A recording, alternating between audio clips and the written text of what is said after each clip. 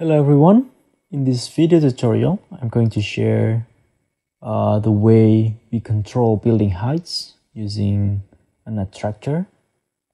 In this case, what I've done here is that using this dummy I can control the building heights, the several building heights here.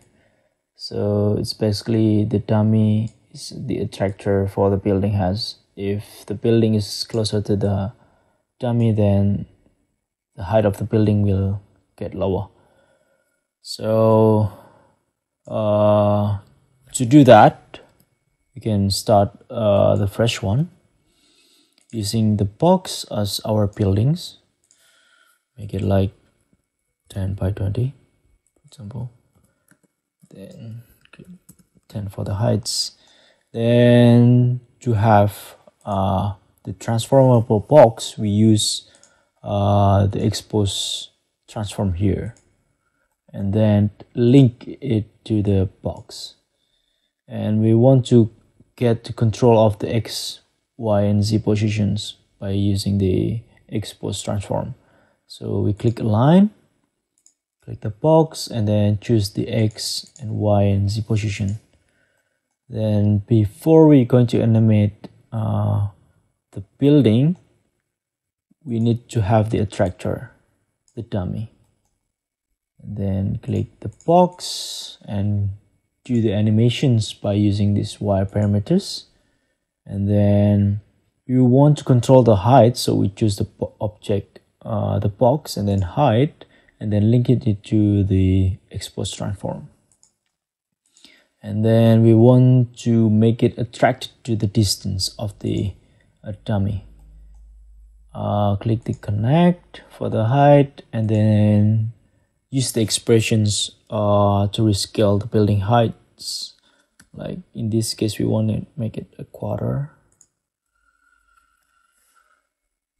And yep, so currently the box or like the buildings is not attracted or not generated by the dummy. So to do that, we need to click the expose transform and then modify it, change the parameters here.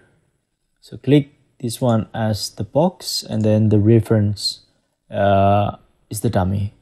So the dummy is the reference for the box.